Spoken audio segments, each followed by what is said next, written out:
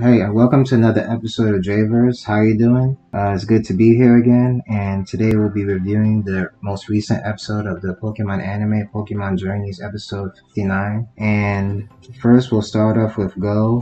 His family, they were all looking like the final evolution to Grookey, which was pretty weird. But then next, Ash and Go set out to look where Grookey came from with the help of Yamper. You know, the Pokemon anime is not known for its creative story.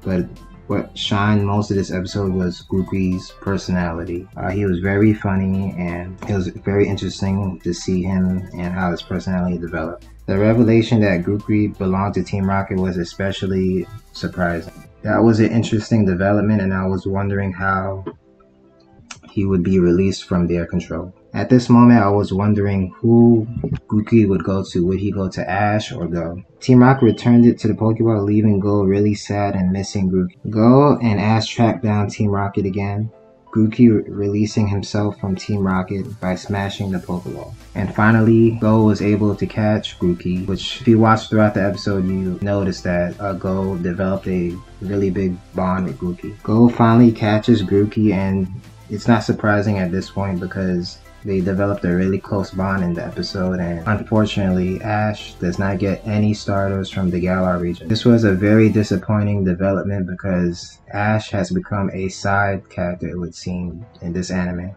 People are wondering that Go might actually take the mantle from Ash and he might become the main character in this anime. I don't think that's gonna happen because he's at this point not that interesting, and Ash has such a big history with this show, and plus Pikachu is the main mascot of this whole series. I don't see Go taking the main protagonist spot from Ash. Go would actually have to like battling to actually become the main protagonist, I feel, and not just become a expert catcher.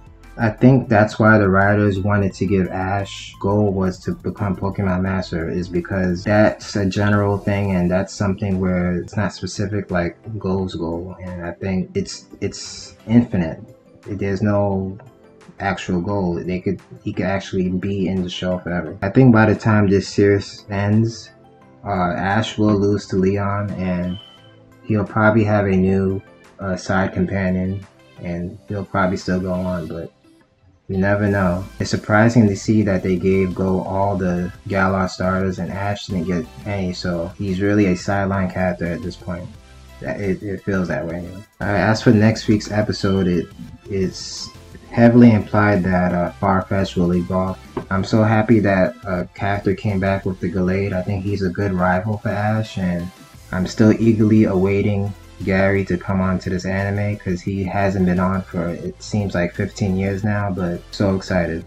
Okay, thanks guys for watching today's episode, and watch out for more videos as the Falcon and Winter Soldier is set to premiere this week. I'll probably have a review on that later this week. Okay, thank you guys, and please like and subscribe, and check you guys next time.